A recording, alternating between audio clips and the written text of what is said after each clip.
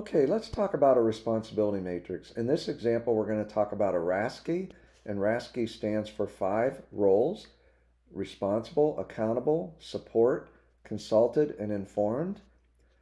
And if you notice on the matrix, we have 5 positions listed across the top horizontal axis, and we have 6 activities or tasks listed on the vertical left axis.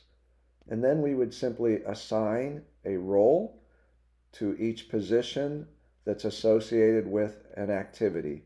So it may be a responsible or accountable or informed, as in the example of activity number 1.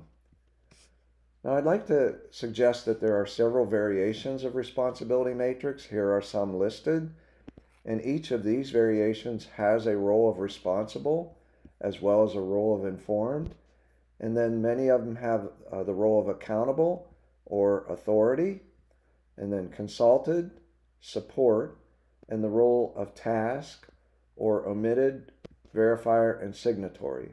So there are a variety of roles that are associated with each of these responsibility matrices, and you should choose the one that best fits your industry and your business.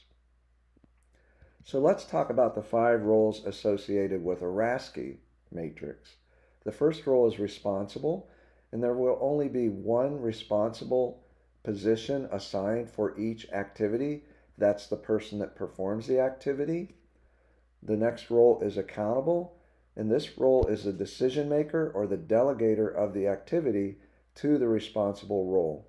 And occasionally you may have an activity where the accountable and responsible is the same position or person.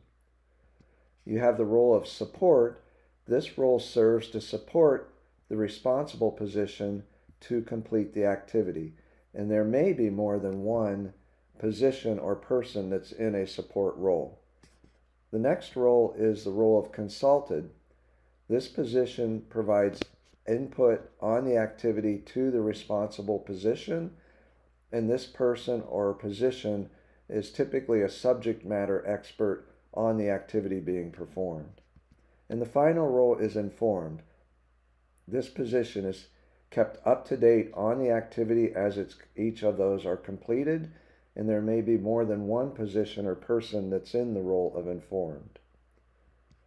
So let's take a look at a swim lane map. This is what I like to use as an input to a responsibility matrix. This is a process map for IT application development. It's a swim lane map, also known as a deployment flowchart. And you'll notice there are 5 positions or 5 functions: a requester, a developer manager, a requester manager, and an end user. And there are several activities or process steps throughout this process. What we would do then is to take this swim lane map and to transfer this information onto a responsibility matrix. So here's the RASCI matrix with all the process steps or activities from the swim lane map and all the positions or functions associated with IT application development. So for the first process step, you'll notice the requester is responsible to request the application. The developer manager is accountable, and the developer, requester manager, and app user are informed once the request has been completed. For the next step, the quote, the requester is consulted, the developer is responsible, and the developer manager is accountable, and the requester manager is informed. So for each process step, we would then assign a responsibility for those positions associated with a process step. And you'll notice the color coding.